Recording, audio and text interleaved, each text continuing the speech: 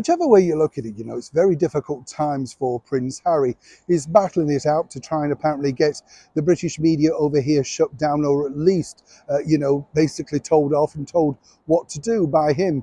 That's failing not too well. And then, of course, he's had the indignation of his wife's Spotify podcast deal cruelly abused around the world, known as grifters. So it's difficult, isn't it? He doesn't want to become emasculated. I know, that's a difficult word to say at this time of day, let me tell you.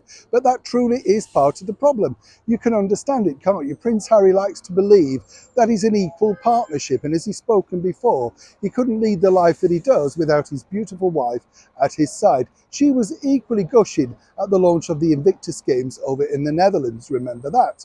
But recently, you see, they decided to declare this particular situation, which created quite a few laughs, but more importantly has now put them in a very tricky manoeuvre. As ever, let me explain. Hi, how are you? Nice to see you today. Let's have a wave. You all right? Good morning, everybody, or good evening, whatever you're doing, if you're going to bed. And welcome one and all brand new subscribers. As ever, thank you for all your positive and kind comments. Love to see you getting involved in the stories. Do like your opinion on things. We get a bit vocal, as I say, but keep it clean.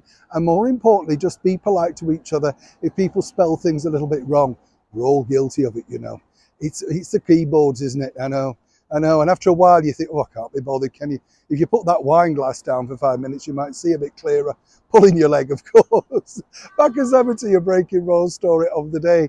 Now, you see, it's difficult because Harry and Meghan decided to support a sort of charitable thing called Equimundo. And this really was a strange thing in itself because we hadn't heard them from a while. But obviously they're trying to, reconnect to their charitable roots. Those charitable roots where they gave about an hour a week, I think, together. That's how much effort they were putting in to their own alleged work in charity. But you see, this particular charity was something very close to Harry and Meghan's heart, simply because they wanted to feature role reversal, proving that, it's equality, all of that sort of stuff. Now, equality clearly doesn't go both ways because Meghan's not speaking to her father. And as we now know it, of course, Prince Harry hasn't spoken to his father for some time. So a bit of a problem, as you can imagine. Now, moving forward, though, their team had this idea. You see, part of the deal was simply this. What they thought was the fact that if you wanted to role reverse, say having the guy, I don't know, mowing the lawn, or say having the woman mowing the lawn and the guy cooking, well, what about Harry and Meghan taking a picture, doing something similar, showing role reversals?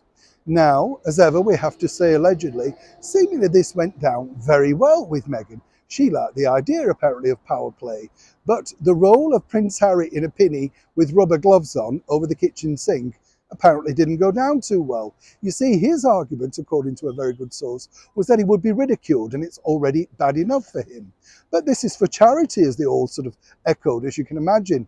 Seemingly, as we are standing right now, Equimundo, I think it's called, well, they've still to receive those pictures. They've had the backing on the Harry and Meghan website, but that was met with quite a few guffaws given the family fallouts. Surely the picture would cement their commitment.